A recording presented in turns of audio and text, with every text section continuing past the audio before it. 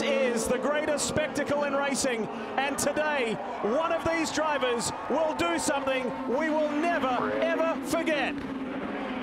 Green, green, green. Simon Pagenaud, the pole sitter in the bright yellow Menard Chevrolet, gets a terrific start. Ed Carpenter, Spencer Piggott, and then Will Power trying to go around the outside, and he does. The reigning Indy 500 champion gets a terrific start. Alexander Rossi in that blue and yellow. Andretti Autosport Honda already making moves. The dust is flying on the back straightaway. It was a beautiful start, Townsend, by Simon Pagenaud. And look at his teammate Castroneves Neves already trying to make moves on Sebastian Bourdais. Some of these drivers like Rossi and Castroneves and James Davison in the black and red car going to the outside of Takuma Sato. And Davison's going to have a run on Castroneves as we're back up front. Ed Carpenter taking a look. He's in the draft. Will this be the first pass for the lead? No, he thinks otherwise. Here is the yellow. Colton Herta stranded on lap 6 of 200. Telling to tow you to pit road. He didn't have enough speed to roll it all the way around the track, so we don't know where it died. And the car is smoking, Kevin. It is indeed a gearbox issue. So you heard Brian Barnhart talking to him, try to get it to neutral and push it back. But one of the favorites already is essentially out of contention for the win. Rossi's car is on fire right now. He is making moves, and he's going to make a move for the lead, and it'll be the first pass, and he backs off.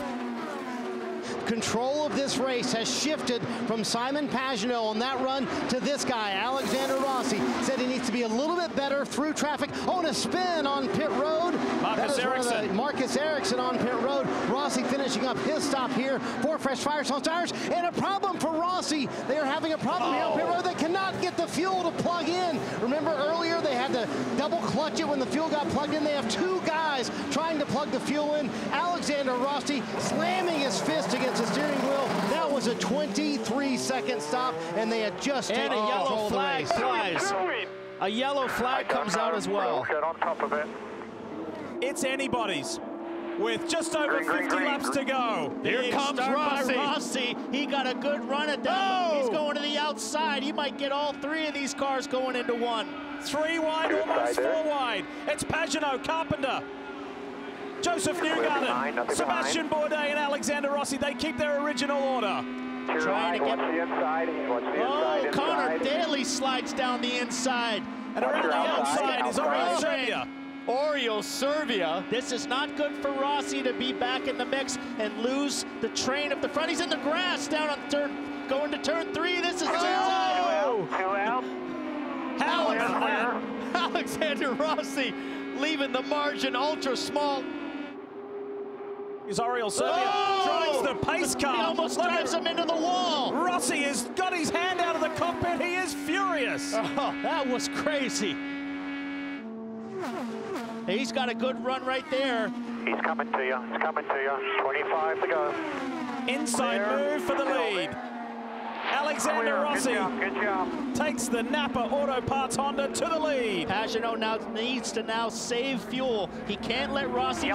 We got a crash. And that is what Pagenaud needed when he was in the lead. Sebastian Bourdais is in it. Sebastian Bourdais, Felix Rosenquist, Zach Veach, Charlie Kimball.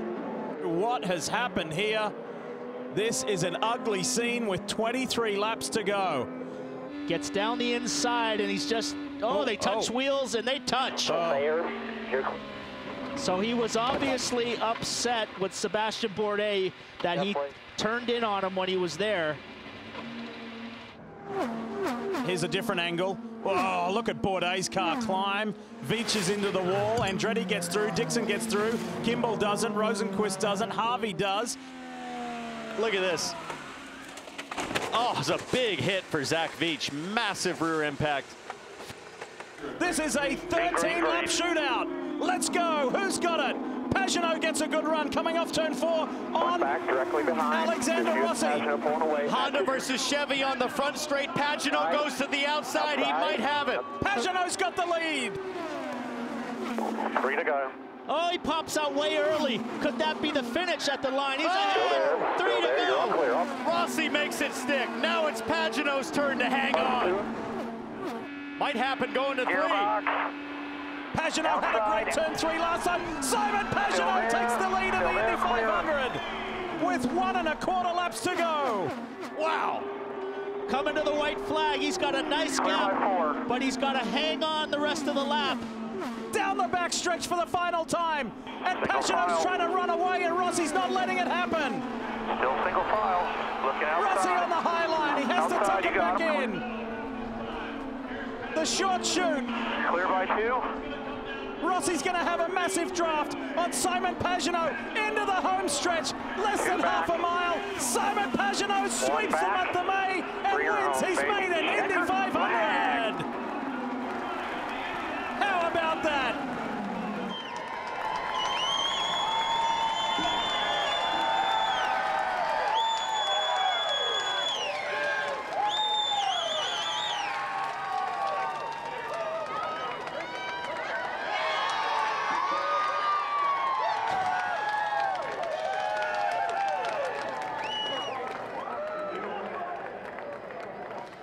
You've won the Indianapolis 500. Can you believe it?